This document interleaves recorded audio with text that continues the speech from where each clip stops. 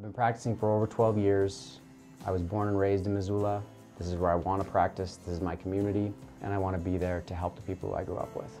I began my legal career in the United States Marine Corps. And I moved to Missoula, Montana and began practicing, and I just couldn't imagine a better place to live. What inspired me to become an attorney is I really have a passion for people, especially helping people. What we do here at Holloway and Hulling is we represent people that are in a very difficult time of their life, and we're here to make sure that their rights are protected and they get what they deserve. You know, just want to credit Weber State for a fantastic season. Obviously, they're an experienced group, a team that we have a lot of respect for, and you know, you can't say enough, you know, good things about Dylan Jones and the career that he's had there. So, you know, we knew coming in that you know, we have our hands full. I thought the first half got a little bit muddy for us, and you know, we weren't able to hit our stride the way we had hoped to, but got into the halftime locker room and were able to make some adjustments, kind of calm down, get our wits about us, and then once a few shots started falling in the second half, we were able to make a run. Greg Rockhodge from MTN Sports. Brian, I wanted to ask you about the stretch in the second half. At one point, you guys made 14 consecutive field goals, and I know you made like 10 second half three-pointers. So what was just happening in that stretch to where you guys, everything you put up was going in? Yeah, you know, we put in the work. We try to prepare ourselves as best we can, so when those moments and opportunities present themselves, you know, we're playing the percentages. We didn't have a great first half offensively, so the second half things started clicking. Guys stepped up, shot with confidence, and shots went in. Parker Cotton with the Bozeman Daily Chronicle. Matt, you were pretty open a couple days ago, saying that, you know, this team doesn't have a Dylan Jones stopper, but you're guarding the entire Weber State Wildcats. What kind of winning formula against them were you able to find again when faced with kind of a similar situation as last week? Well, you know, Dylan is such an unselfish player and does such a great job of making his teammates better. We just wanted to try to limit those opportunities for him to play make and unlock some of those guys. I thought in the first half he did a really good job of finding some creases in our defense and hitting a few guys for threes, but we were able to turn them over a little bit. I think 4-6 turnovers on the night, and you know, ultimately, like I said, it was going to be a team effort defensively to stop, you know, all of their pieces. And I thought in the second half we were able to get our stops and then, you know, key our offensive run through that. Robert, as a senior, this got to be a special win for yourself. Obviously your whole team, but as a senior, this probably might really hit your heart even better. Yes, sir. It's good. You know, it's a good team win. It was a good program. Any other questions? Rob, you said a couple days ago that it could potentially help your team that you get to face Weber State again so soon because you don't have to lock in on anybody else in between.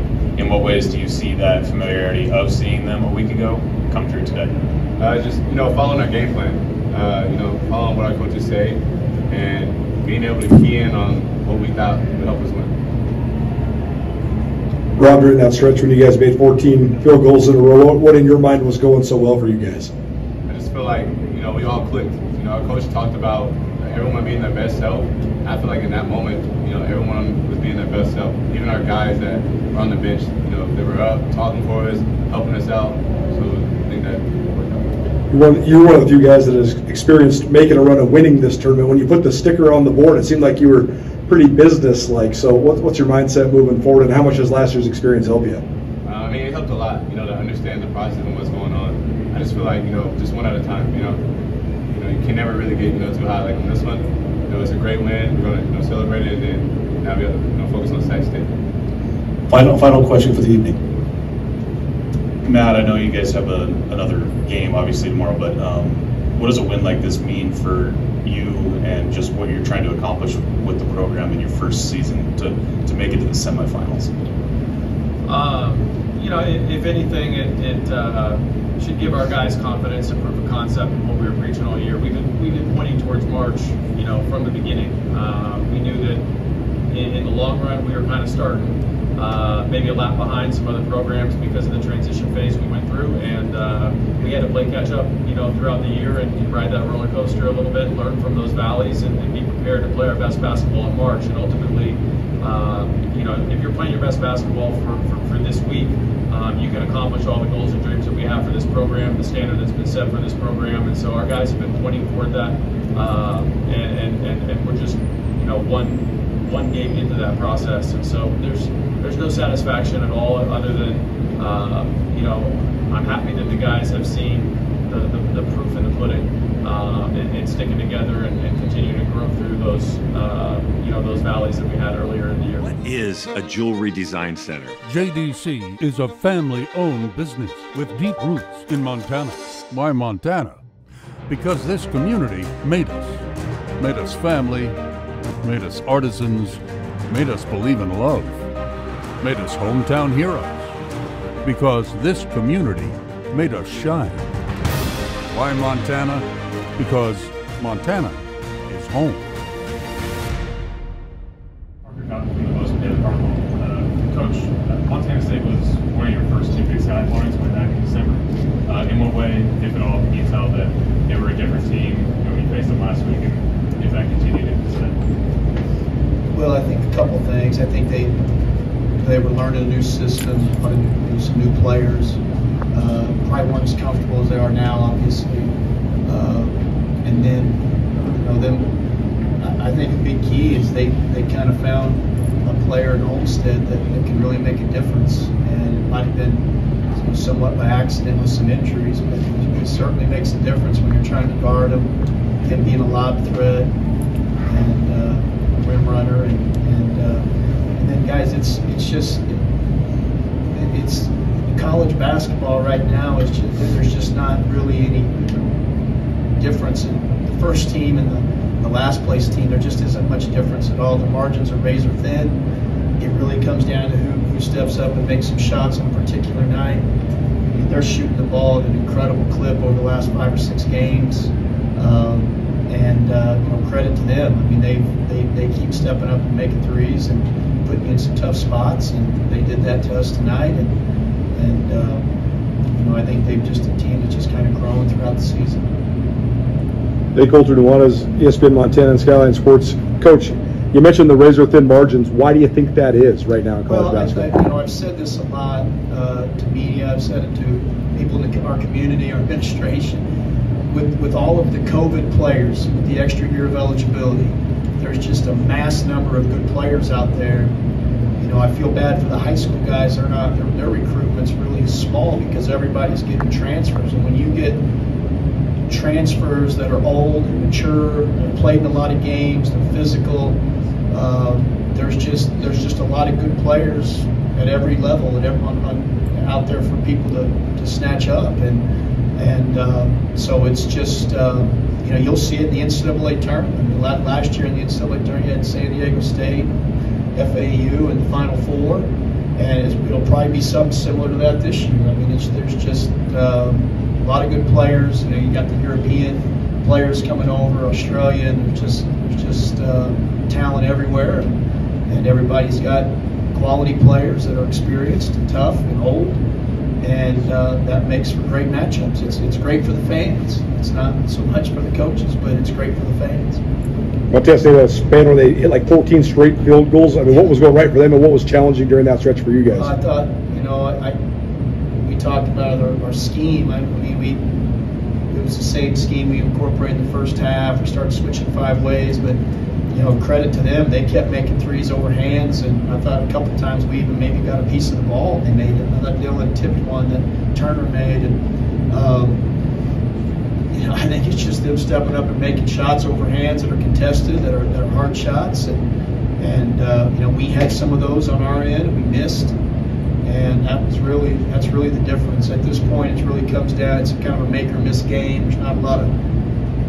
There's not as much strategy involved. You played these teams 3 times, and so it comes down to who's going to step up and make shots. Join Town Pump's Pump It Up Rewards Plus program and never pay full price for fuel again. Save 5 cents on every gallon every day at any Town Pump across Montana. Plus, earn and redeem points on your favorite in-store items to get free stuff with our clubs. Stop in and pick up a rewards card. Download the Pump It Up Rewards Plus app today. Or visit townpump.com/rewards to register and start saving. Town Pump. Right down the road. Pump it up. like to kind of ask, like, what was going on throughout the game? We were up by 12, and then they transitioned into that third, and then they were shooting the ball tremendously in the second half. What were your talks at halftime with that lead, and then those timeouts throughout the game? Yeah, well, I mean, we just, we kept saying we got to limit their threes, we got to limit their attempts, and some of those they made, they were deep and overhands, and we kept talking about making sure that you're there on the catch. But then when we did go out, when they started making all those threes, and then you get spread out, and you chase them off, and they're playing so far out of the court because they're making it from deep. Then they're able to go by it, drive it, and get to the rim, and so they had us in a bad way. And when they were shooting it like that, I mean, that's just what it is. I mean, defense is hard. I mean, you can't. I thought the first half they did a great job, but I thought in the first half, to be honest, they had some of the same shots that they had in the second half, and they just stepped up and made it. I still thought most of them were hard shots, and then we just, I think at that point we got a little panicked on offense, maybe tried to go a little too fast, and they were able to get some separation. Final question. Coach, it's a two-parter. If you guys have the opportunity, I mean, top 100 RPI, so will you keep playing if you have a tournament invite? And if not, or if so, if that's Dylan Jones's last game at Weber State, just a comment on him. Yeah, I don't know. We haven't even talked about it yet. I appreciate the question, but we haven't really even thought about it. Dylan came to us 4 years ago. Could have went to a higher level. Came in had some flaws in his game from a shooting perspective, had some things he had to work on, controlling his emotions. He's so competitive. We've just seen him grow and develop in 4 years, and he's a legacy player at Weber State. I mean, he could have left us, could have transferred, obviously, probably made some good NIL money, and decided it was more important to be at Weber State. Could have went to the draft last year, wanted to come back and move up in the draft. And, he's got, I'll tell you this, he's got great teammates too. And these guys have rallied around Blaze and Alex. These guys are terrific people. And I told these guys, Dylan's helped these guys. He's helped them see what a really good basketball player looks like and how he prepares. And these guys have helped Dylan because throughout Dylan's career, he's always had the support of his teammates, and Dylan gets a lot of attention, guys. It's not easy. We have NBA people coming in, every practice. Every interview is with Dylan. He's got a lot of stuff going on. These guys, they never have any jealousy. They want what's best for him and our team, and so I think it's just a credit to Dylan and all of his teammates for hanging in there and helping him grow, helping our team. I'm practicing for over 12 years. I was born and raised in Missoula. This is where I want to practice. This is my community, and I want to be there to help the people I grew up with. I began my legal career in the United States Marine Corps. And I moved to Missoula, Montana and began practicing, and I just couldn't imagine a better place to live. What inspired me to become an attorney is I really have a passion for people, especially helping people. What we do here at Holloway and Hulling is we represent people that are in a very difficult time of their life, and we're here to make sure that their rights are protected and they get what they deserve.